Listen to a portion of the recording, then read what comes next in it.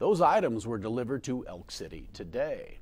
A group of high school students is working to make sure their younger peers do not fall behind while out of school for the summer. News Channel 10's Jennifer Moots joins us now live from the News Center with more about River Road's book drive. River Road's Pals and Book Club annual book drive has grown bigger than expected. The club has collected over 7,000 books, which will be given to kindergarten to 6th grade students in the school district. This book drive began last year in an effort to give books to students from low-income families. That's about 75% of the district's elementary population.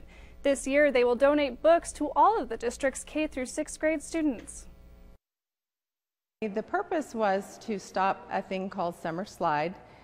Students, especially in low-income homes where they don't have a lot of resources, can actually fall behind their grade level. By August, they're 2 to 4 months behind, and by 6th grade, they can be 2 to 3 years behind, which makes academic success difficult.